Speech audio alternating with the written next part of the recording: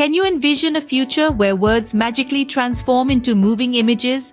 A world where storytelling is as simple as typing a few sentences? Open the doors of your imagination, for this is the realm of Sora, OpenAI's revolutionary text-to-video generator. Sora is no ordinary invention. Picture it as a digital artist, a data-driven physics engine, painting vivid scenes and characters with the stroke of its algorithms. From detailed landscapes to emotionally charged characters, Sora weaves intricate tales from mere words. Yet, like all artists, Sora has its limitations. Simulating complex scenes and understanding cause and effect scenarios remain challenging tasks for this AI prodigy. Despite these challenges, Sora's capabilities are undeniably impressive.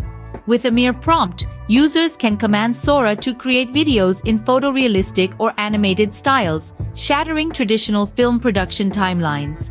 This diffusion model refines a blurry, static-filled video into a polished masterpiece, marking a significant leap in text-to-video technology. But Sora isn't just a breakthrough for filmmakers and storytellers. It also opens up a new world of personalized content creation. From bespoke advertisements to custom-made movies, Sora promises to transform the way we consume media. And yet, like all powerful tools, Sora comes with its own set of concerns. The potential for misuse, particularly in creating deepfakes, is a looming shadow over its bright prospects. OpenAI is acutely aware of these concerns and is committed to ensuring Sora's safe and responsible use.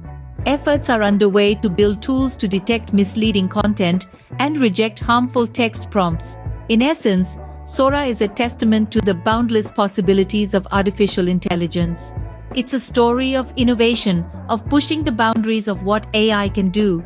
But it's also a tale of responsibility, of the need for careful and ethical deployment of such powerful tools. As we stand on the brink of this new era, we can only wait and see how Sora will transform the landscape of video creation. Will it be a boon for storytellers, a threat to video creators, or an instrument of misinformation? Only time will tell. Until then, let's revel in the magic of what Sora can do today.